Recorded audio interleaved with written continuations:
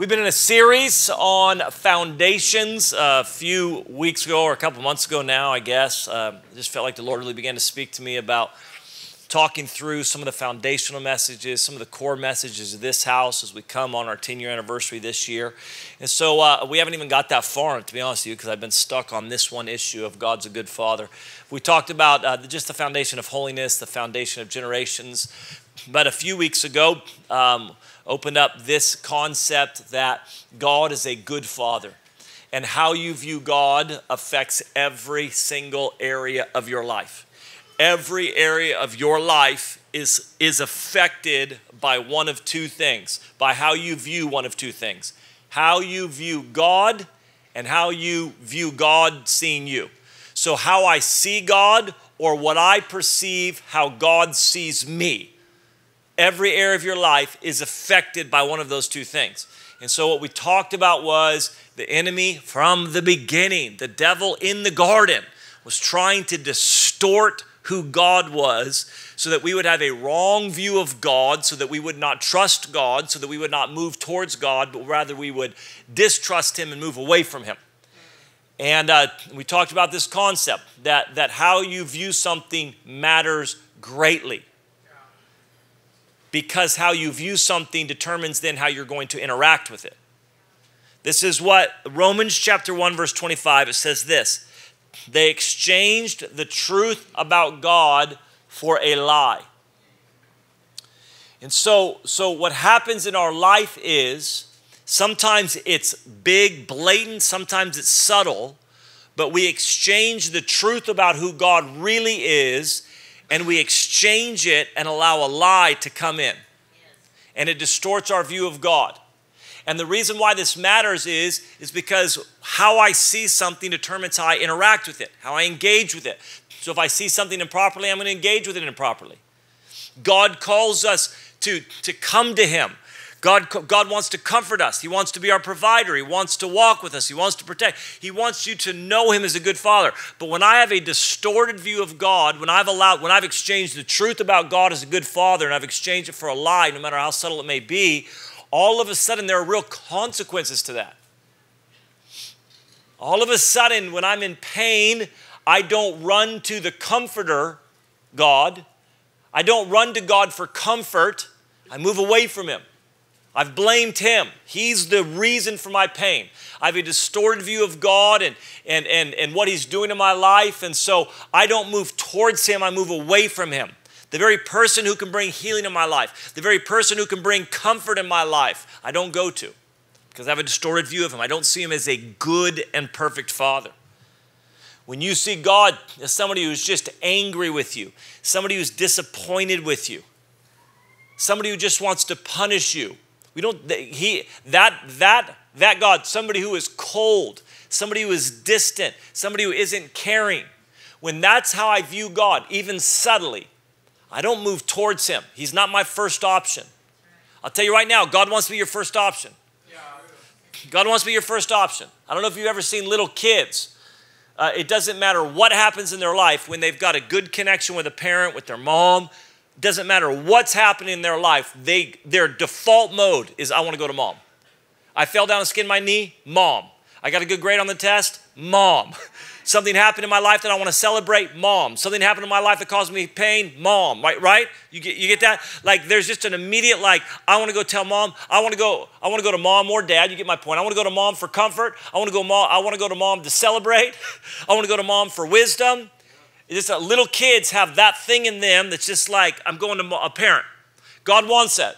God wants it like when you're in pain, come to me. When you're celebrating, come to me. We need wisdom, come to me. But when we get a wrong view of God, we'll come to him, but it's kind of last resort, when it feels like we have no other option. When we are desperate enough to realize there's not another option, I guess I'll go to God. And this happens in the church. I'm not talking to people that don't know Jesus right now. I'm talking about to those who know Jesus.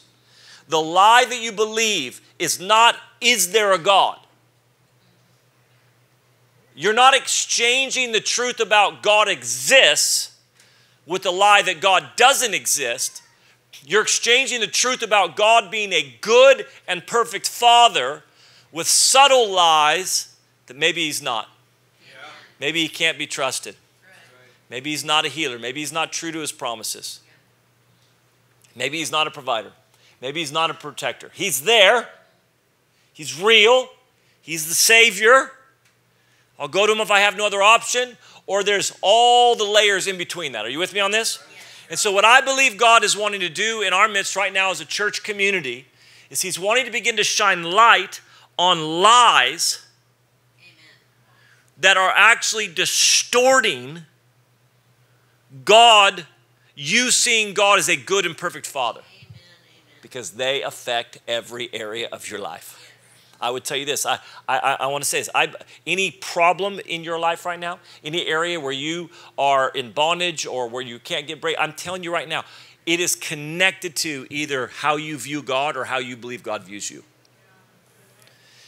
And so the goal here is just to kind of unpack some of that stuff. I mentioned this before, and then we're going to have a conversation with some friends, but the question is how do lies find their way into my life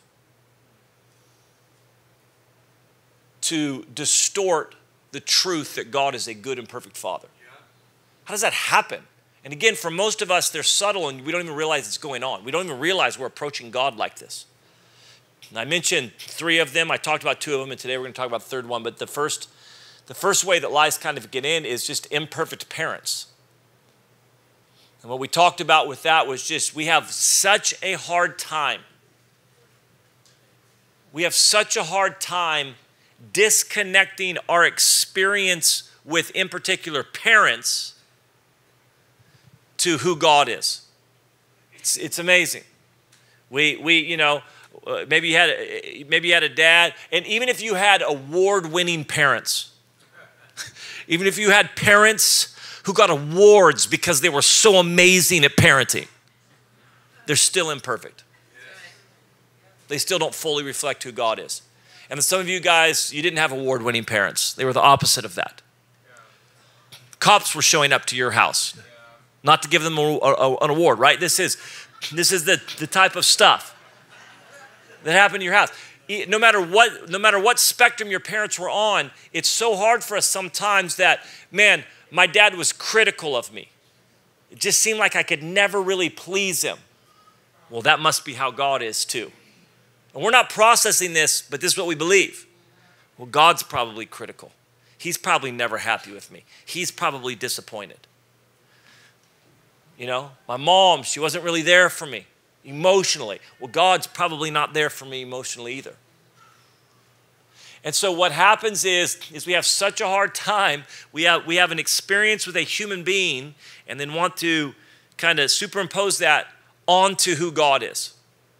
And God just says, I'm unlike any person you've ever met. But the enemy comes in and the accuser comes in to accuse God and say, God's critical too. You know, you tripped up last night. God's so frustrated with you about that. He's so frustrated with you. When I believe that, you think I'm going to God? You think I'm running to God? God, I tripped up last night. You think I'm running to God? When the enemy's in there going like, oh, he's disappointed in you. He's disappointed. Second thing is this, and it's just, we live in a culture that just full blown is teaching a lie about God everywhere you turn. There is something called the Antichrist spirit that is actually anti-God. It is opposed to God. And so everywhere in culture, it is lying to you about what true love is, about what true freedom is. That love is just no constraints, no boundaries, no requirements on you. That true freedom is just all constraints gone. And then God shows up and goes, hey, I've got some requirements. I've got some constraints. I've got some boundaries for you. Now, he's doing it for our good. He's doing it because he has our best interests in mind. The world's trying to convince you that that's not the case. So all of a sudden we begin to, or we blame God. Even acts of God. We use phrases like acts of God. You know, that earthquake, that was an act of God. This is what happens, right? We're just going like that. That was an act of God, that earthquake that just killed all those people. We just kind of, we would, right? So we're just in a world that's doing that. But here's the third one, and this is why we're going to spend. This is the biggest one. Is that so many times lies come in to distort our view of God as a good and perfect Father when we are trying to make sense of pain and loss in this world. We have all experienced pain. We've all experienced loss. We've all experienced things not working at many differing degrees. There are worst case nightmare scenarios of losing children. There are times of horrible things that have happened to kids, but also businesses that have closed down, and a house that you didn't get, and work being this. There's just all these layers. But in the midst of pain and loss in this world, as we're trying to make sense of it, the accuser kind of comes right alongside and begins to feed lies about, is God really good? So what I want to do today, we're not going to solve this problem today, but here's what I want to do, is I want to have a conversation with Michael Brodeur and Sheri Silk. They can come up right now. And I wanted to take a few minutes with you guys and maybe just talk a little bit about this thing, about how do we actually navigate times where pain and loss are there. How do we protect our hearts to not allow lies to get in?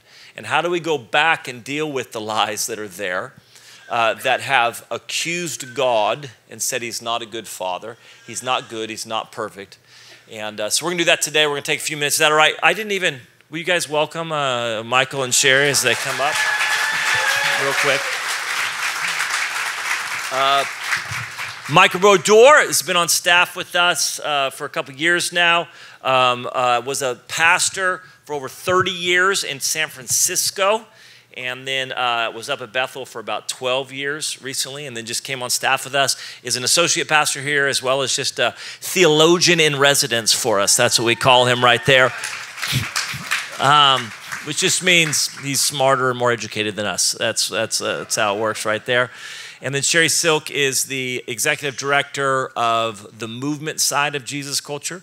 And also her and her husband Danny pastored a church in Weaverville, California for 5 years. And then was on staff at Bethel for how long? 15 years right there. We were just talking about, anybody from Weaverville? Weaverville's like a little small mountain community, about 3,000 people, about an hour outside of Redding. And when we first started getting to know them, they were just super small town people. So I remember legitimately asking them one time, I said, well, I was getting their phone number. I said, what's your phone number? And the guy's like, 4162. I was like, you just gave me 4 numbers. Like, how is that your phone number? How does it work? But it's just such a small community that everybody has the same area code and the first 3. So they literally would just, they didn't even think about it, 4162. So I'm like, oh, all right, well, so that's where she's from. She's small town Sheri. Thanks. I think, yeah, we're not sure. We're not sure. Listen, we're going to jump in. My goal, we've had this conversation with you guys. My goal is to just kind of really help people. One, just go, oh, wow, I think I've allowed a lie get in while I was trying to make sense of pain and loss. I think I let a lie get 30 years ago or 3 minutes ago. I think this a lie kind of got in, and it's caused me to lean back away from God. Rather than experience the fullness of what God wants from me, rather than experiencing God as a good and perfect Father, I'm experiencing him a different way. And so we want to talk through this. Michael, first of all, you could just talk biblically for a second and just kind of maybe lay a little bit of a biblical framework before we jump into some of the practical pastoral sides of these things. This is the question, obviously, that people have wrestled for thousands of years, and I'm going to ask you right now. You're going to solve it right now in Folsom, St. Patrick's Day. We're going to solve this issue right here. And it's really around this thing that people do. We are a people that would boldly, unapologetically, unashamedly make this declaration from Scripture. God is good. God is kind. God is a provider, a protector, and his promises are true. And God is sovereign in the earth. He's in charge. We would say all those statements, and then people would say, help me understand this then. If God is good, why does he allow bad things to happen to good people? Or even on a bigger scope, if God is sovereign, then why does he allow things like the Holocaust to happen? Or you could just put a bunch of other things into that thing, famine and Holocaust and child sex trafficking and all. Just like, if God is sovereign, if he's good, why do bad things happen to people, and why do bad things happen at a bigger scale as well? So if you could just unpack that in 30 seconds, would really just really just appreciate that. Yeah. Well, again, you guys got to understand that the greater minds than ours have struggled with this question for millennia. And so, but what I want to do is zero in on one specific truth in the many layers of truth that answer this question. And the best place to always begin is the book of Genesis. Genesis 1 is very clear that God is good and he is the creator. He made all things to be good. And he got down to Adam and Eve and he said, this is good as well. And then he gave them an assignment to be fruitful, multiply, fill the earth, subdue it, and have dominion. In other words, God himself delegated the leadership of this planet to humanity. Of course, you know the story. We sinned, and in so doing, that released a curse upon the earth that is accountable for all the pain, all the garbage, all the earthquakes and the traumas, the climate issues, the hurricanes and the tornadoes, as well as the cancers and the other kinds of physical problems. In other words, prior to that time, there was not a curse on the earth. Okay, so the real answer to that question is, why does God allow these things? God did not allow them. We allowed them through our sinful disobedience and rejection of God's will. We, as the delegated authority of the earth, did this. Okay, but God had a redemptive plan. And this is the issue we need to understand, is that God was not wringing his hands. God set in motion an incredible plan to restore humanity and to restore the earth to his intended purpose. And that's really what we're part of right now. Jesus came, he died, he broke the power of sin and hell. And now you and I are part of a new creation to restore his perfect will as much as possible before he returns and does it all. In Jesus' name. And a follow-up with that be, because a lot of people, and again, maybe not everybody's in this category, but this is kind of like something happens and we begin just to believe that God's a vindictive, angry, grumpy guy up there who's all powerful and is just, which couldn't be further from the truth. But how do we position our hearts? And I'm going to talk in the bigger scale of things, to not blame God. Maybe just a little bit of follow-up. Sure. How do I make sure that I don't fall into that trap where I begin to blame God as some vindictive guy up there who's just angry? Maybe we don't say it quite that blatantly as believers. How do I position my heart not to blame God for the bad things? Well, first of all, we need to remember John 3:16, that God so loved that he gave. Okay, that's the foundation. The second one is that God was in Christ, reconciling the world to himself and not imputing their trespasses against them. 2 Corinthians chapter 5. So it's necessary for us to establish a firm foundation of the love of God, and that gives us the basis by which we can begin to say no to the internal accusations against the nature and character of God, and also say no to the demonic darts that are flying at us to actually take pain and loss and disappointment and attribute it to God as if God is a vindictive, angry God. No. There's brokenness in this world, there's problems in this world, but ultimately God is on the side of restoration, he's on the side of healing, he's on the side of the fulfillment of his perfect will, which is viewed in Eden, it's viewed in Jesus, and it's viewed in heaven. That ultimately we know that God wins. We're going to get to, I think what's helpful as well is we're going to get to the unanswered question piece of this conversation. But I remember Bill Johnson talking about John 10:10, Jesus came to give life and life more abundantly. The thief came to steal, kill, and destroy. The forensic side of recognizing whose fingerprints are on that. And I think it's important to understand as we look at some of the calamity around the world, as we look at some of the stuff that's just so heartbreaking, that we would be able to recognize, the fingerprints that are on that, steal, kill, and destroy, is not God. That's not God's fingerprints on those things, and that we would be able to have that foundation. Mike, let me ask this question, and then we'll just some of the biblical foundation, then we'll get into the practical. How important is it to have an understanding of eternity as we look at this stuff? We are very kind of temporal. We're very like what we see is here. It's very hard for us to we've got, whether it's 70 years or 90 years, whatever else is, we've got this life here. We kind of tend to look at all of this just in this snapshot, where the Bible actually goes, oh, no, this snapshot is just a moment. It's a breath, it's a vapor, it's grass that grows. There's an eternity that is ahead of us. How important is it as we say,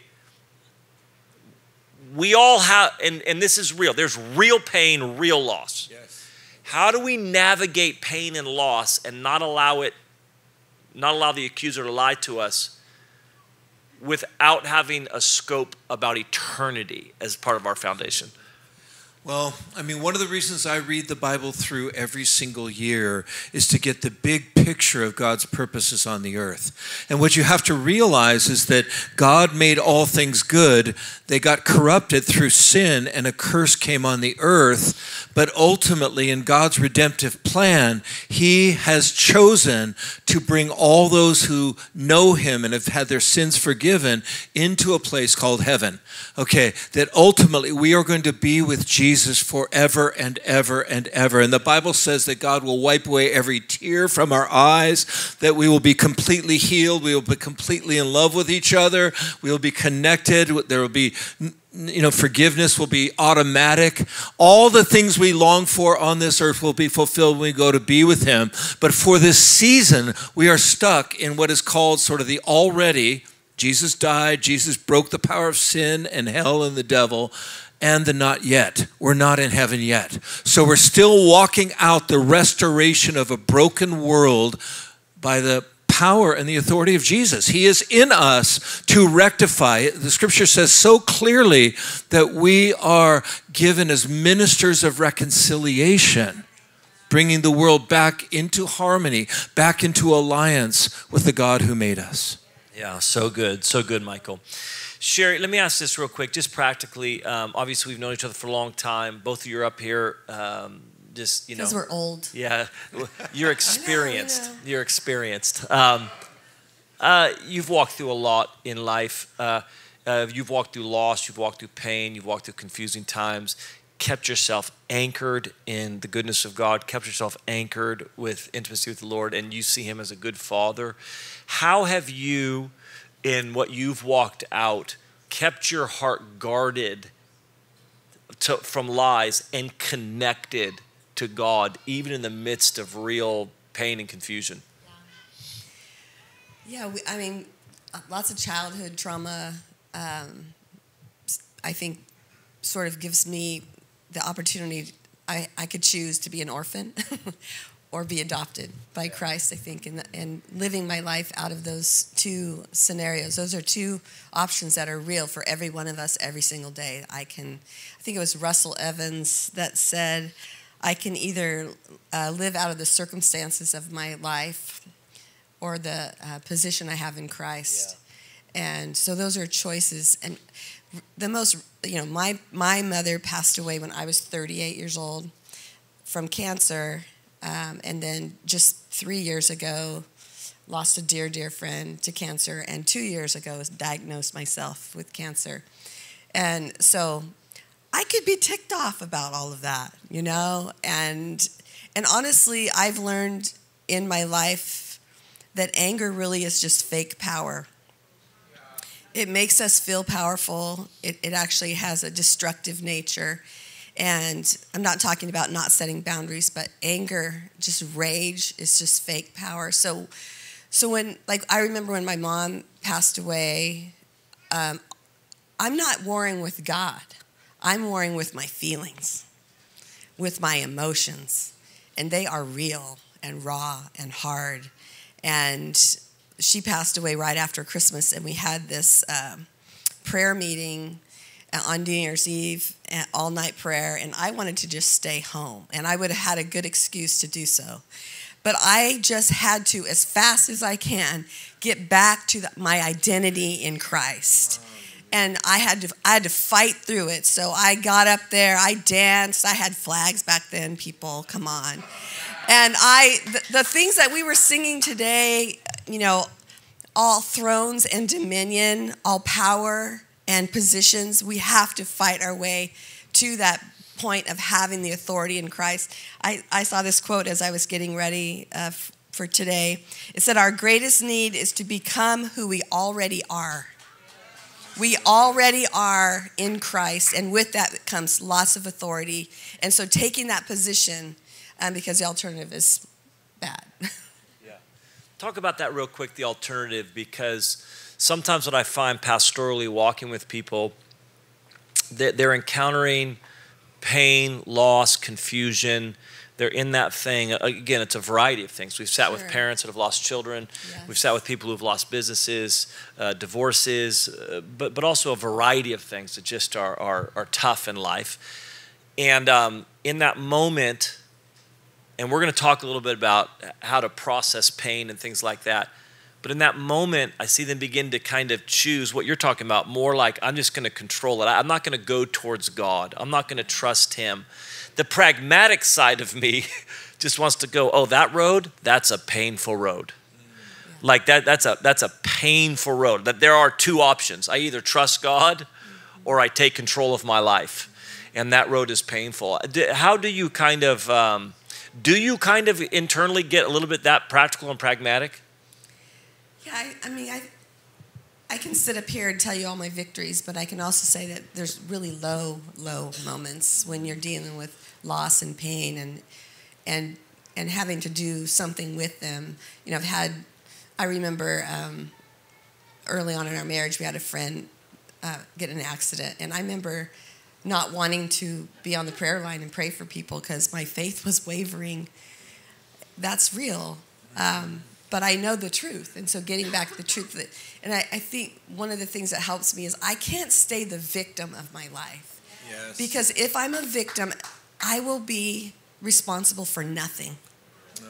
I'm not responsible at all. Now, I know that I've been victimized. People are victimized. Things happen there that are terrible things that they have to overcome. So I'm not saying you're never going to be a victim. I'm saying don't stay there. Don't live there. Get out of there as fast as you can. Do everything you can to get back onto the top of you having authority in Christ. And my identity is he says that he's in my heart out of faith. Mm-hmm. And from that, I know the depths of his love from having him in my heart by faith, sometimes just by faith. And then I get to know the love of God from that spot. The Bible talks about seeing that we see dimly, just in part right now. We don't see fully.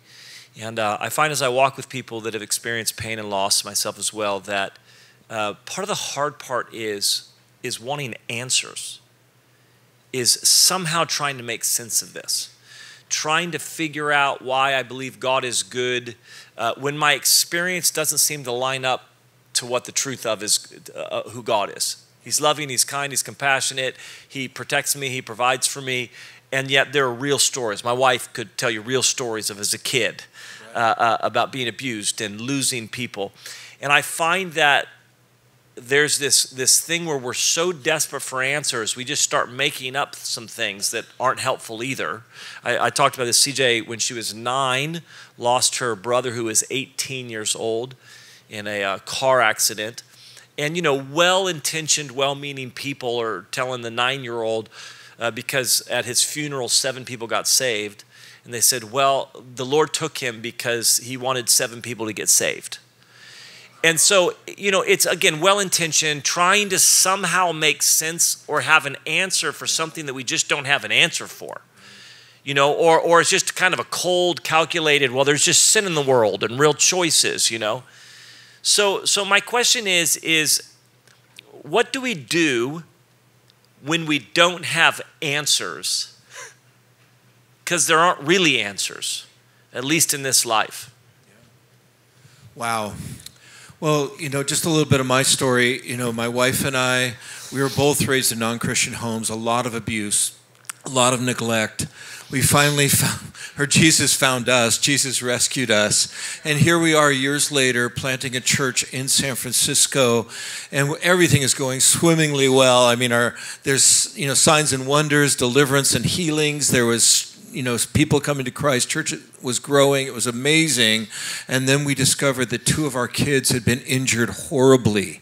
And it was just so devastating to us. In fact, our first counselor had been harmed by a neighbor. And the first counselor we went to said, oh, well, you know, 90% of all marriages will fail because of a trauma of this kind. Thank you very much, you know. Anyway, so we were devastated. And then a few months later, my dad dies, and my dad was an abuser. And all of a sudden, you know, I'm thrown into this incredible, like, tailspin emotionally.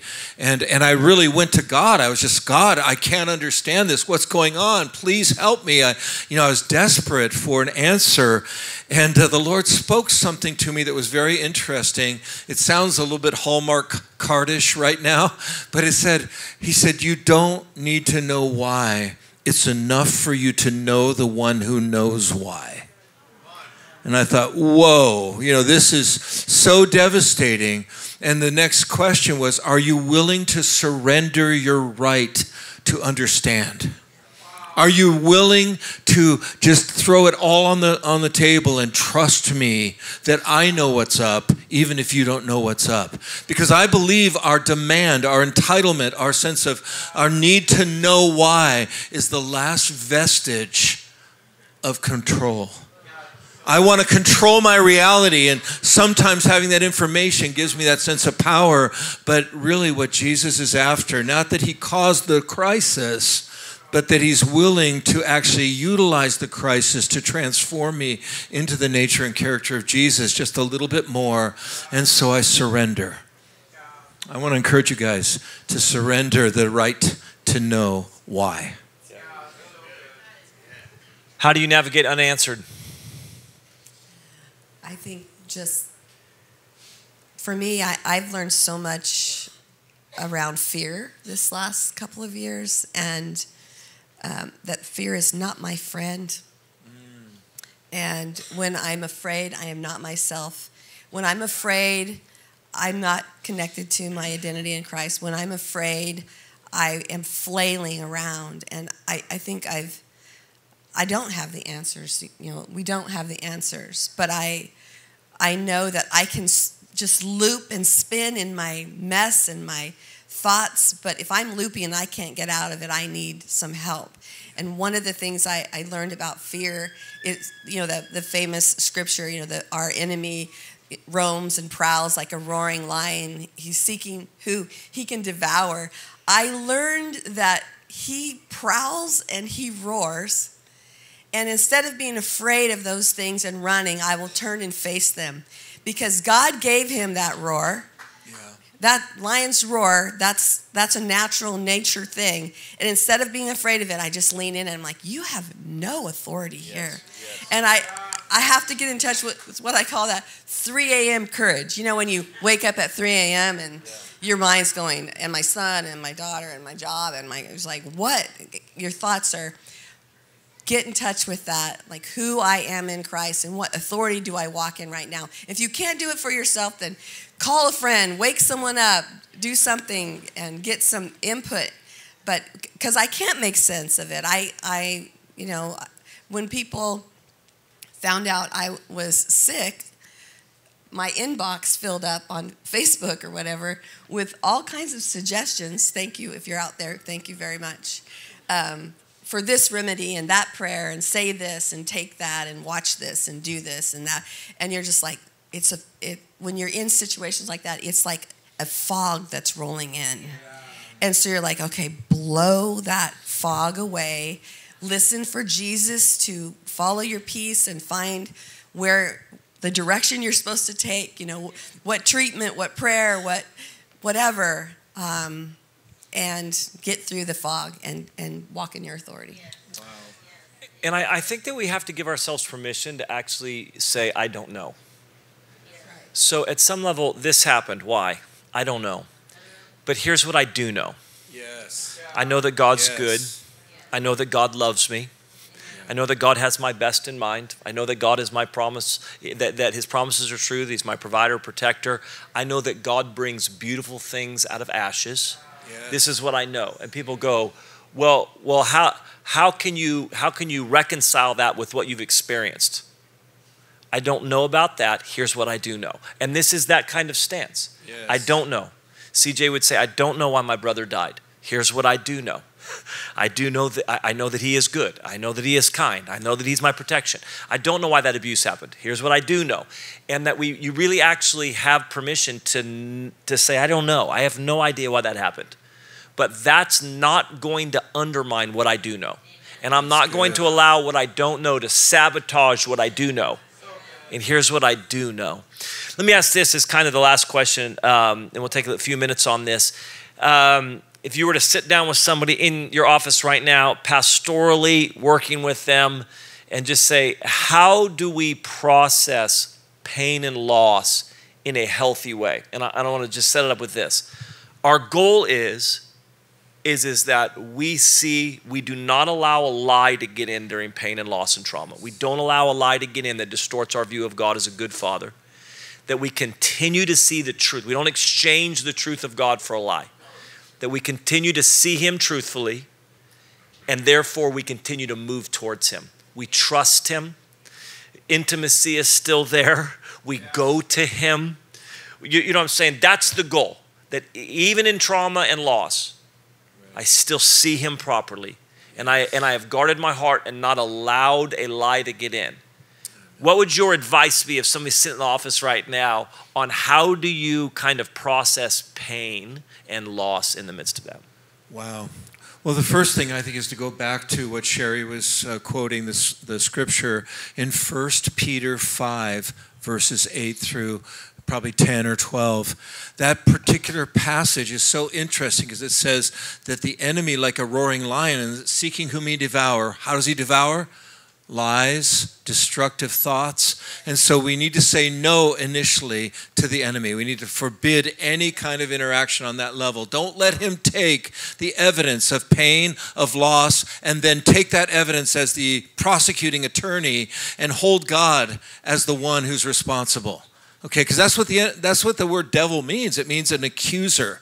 And he no longer has authority to accuse us before God because the cross, he has been cast down. But here's the deal, is he does still have authority to accuse God to you. And so you need to stand firm. The second thing you need to do is you need to actually be careful not to allow yourself to fall into what I call Christian denial, which is, yeah, my brain knows that God is good, but my heart is all troubled with all kinds of confusion. No, we need to allow whatever truth we know to be the truth that displaces the lie. And then the final thing I'll say here. Can I? Yeah. Don't forget your third thing. Yeah.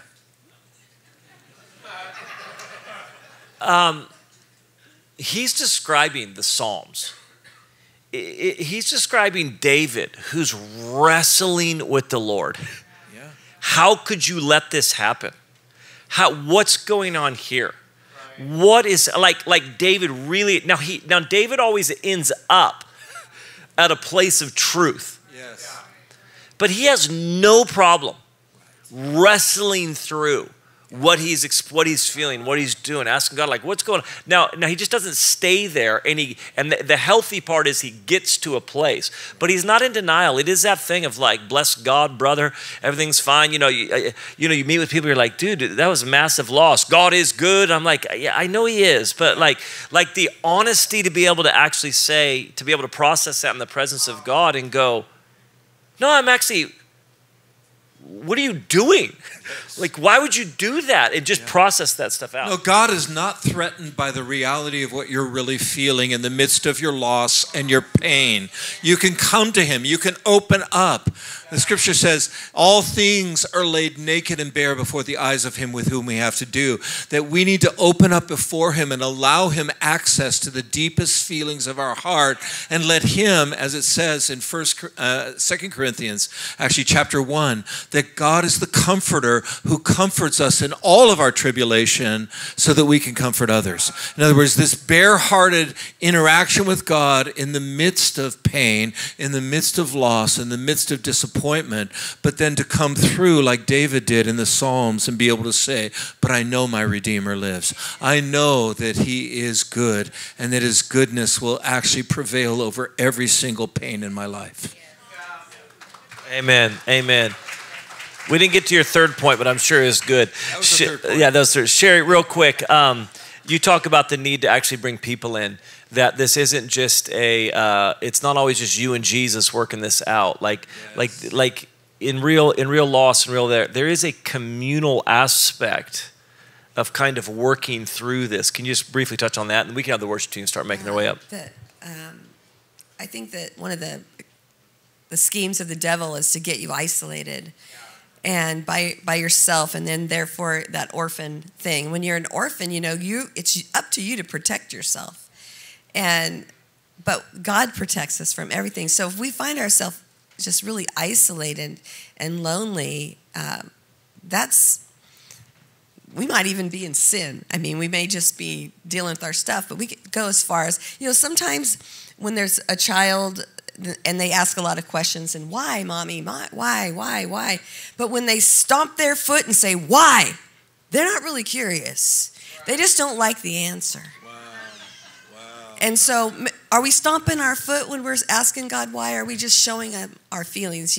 I think he loves to hear from us just like we love to hear from our children, and not being afraid to just go ahead, feel all those feelings, but figure out another way. We need counselors, we need therapists, we need friends. Sometimes we need someone that will smack us upside the head. Whatever you need, invite it in, because I don't want to sit here in my pain. I don't want to waste another second giving the enemy say over my life. I don't want to waste days. I don't want to waste moments. I don't want to waste years by being angry and upset about something the devil did. And I want to live in a place of peace and love. When we were getting ready for this, I had this sense, I just feel like people get tired of the fight. And I feel like there's people even here today that when you're in that space all the time fighting with your emotions, we need to come to a place of surrender, like, I can do nothing more. And maybe it's a daily surrender, but I think there's people here that are tired. They're tired of that fight and that disappointment. And I just want God to refresh you today. We're going to pray. Bandy will lead us, but I want you to give it to God, the pain, the disappointment, the hurt, and let him meet you there.